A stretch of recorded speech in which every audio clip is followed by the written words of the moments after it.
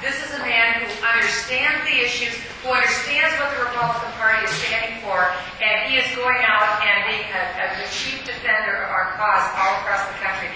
Ken, welcome to Minnesota. We're honored to have you.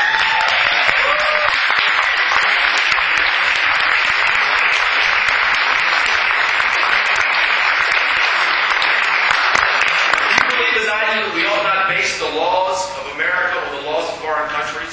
If you believe as I do that judges ought to be not taken out under God out of the pledge, if you believe as I do that we need judges who understand their job is to interpret the law and protect the Constitution, not rewrite it, then it's critically important that we elect Mark Kennedy, because Mark Kennedy understands that. His opponent does not understand that. And remember, in both the House and Senate race, it could come down to one vote.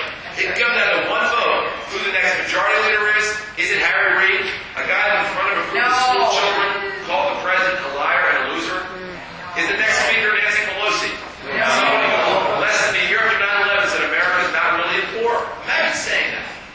But ladies and gentlemen, it is critical that we win these races. One final pledge, and that is for Tim Pawlenty. Tim Pawlenty is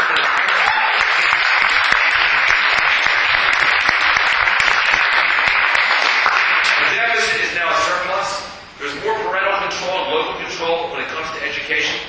He's cracked down hard on meth, on sexual predators. He's helped make sure that we double in the state the use of ethanol when it comes to energy and when it comes to gasoline.